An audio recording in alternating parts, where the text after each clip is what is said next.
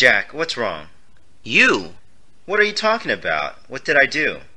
You told Martha that I was on a date. What was that all about? No, that's not what I meant. I didn't mean that. She asked me where you were, and I jokingly said that you were on a date with Sarah. I thought Martha knew that you and Sarah were just friends. She started feeling suspicious after you said that. I'm sorry, man. I didn't know. I didn't mean to screw anything up. Martha gets jealous easily, and it took a while to convince her that Sarah was just a friend. Now, I have to explain to Sarah that I can't hang around her because of you. Look, I really didn't mean to. And next time I see Martha, I'll really tell her that you and Sarah are really just friends. Don't bother. I can't wait to go skiing tomorrow. I know, it's going to be so much fun. I always get excited the day before.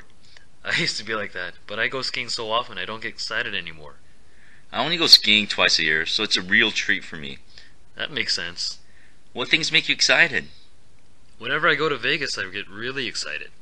Oh, that makes me excited too. Looks like anything fun makes you excited. Hey Jack, are you excited about starting work? Yeah, I'm really looking forward to it.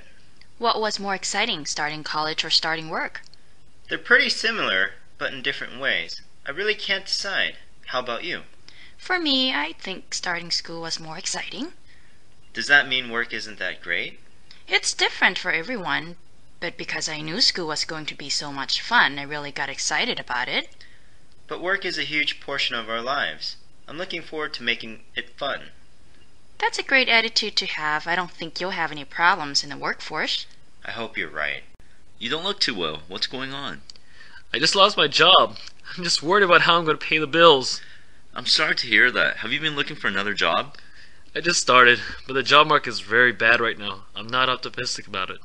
That's tough. What does your wife think about this? She's trying to be supportive, but I can tell she's very worried about her financial situation as well. I have some friends who might be able to help you find a job. I'll see what they can do. I really appreciate your help. No problem. In the meantime, don't try to worry so much. You'll get through this. Hi Jackie, you don't look too well. What's going on? It's nothing. I'm just a little stressed out. Why? What's stressing you out? School. Since I was working part-time, I had a difficult time keeping up with class. Now that we have exams coming up, I'm totally freaking out. The best thing to do is study as much as you can. I'm sure you'll do all right. I hope so. I guess I won't be sleeping for the next 3 days. That's what it'll take. I have to study for an exam too. Why don't we study together? We can encourage each other. That will be great. Hey Mike, what are you doing tonight? Nothing planned. How about you? Work is kicking my ass. I'm so stressed. Let's go grab a drink. I'm always out for a drink. To tell you the truth, it's been quite stressful here too. I say we get drunk tonight. I don't want to think about all this stuff. But we have to work tomorrow. We won't stay out too late. I just need to forget about work. I hear you. Let's do it.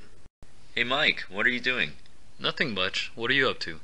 I was just concerned about Sam. He hasn't been himself lately. He took the civil service exam and failed. That sucks. He must feel depressed.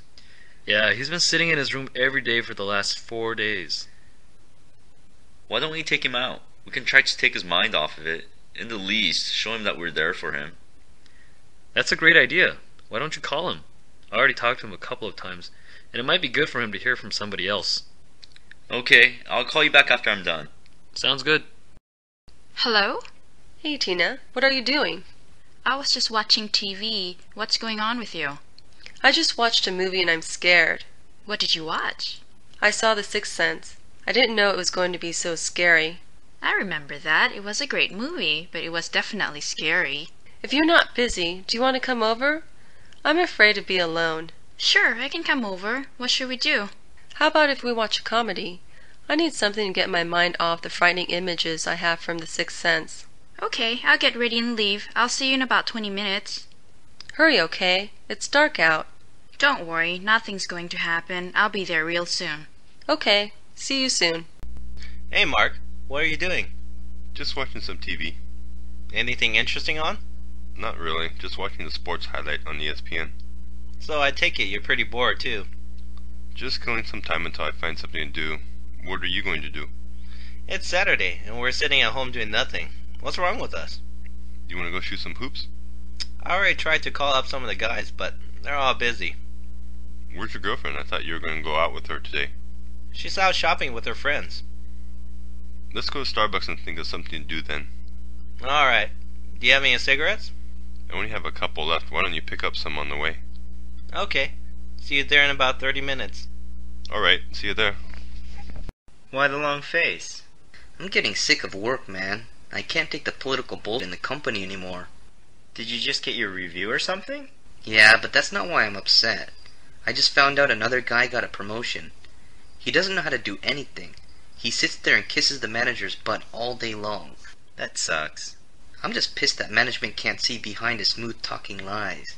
Look on the bright side. At least you have a job. Yeah, I shouldn't stress about this anymore. It's not like I can do anything about it. Exactly. Instead, we should have some drinks tonight. How about a cold bottle of beer? Now you're talking.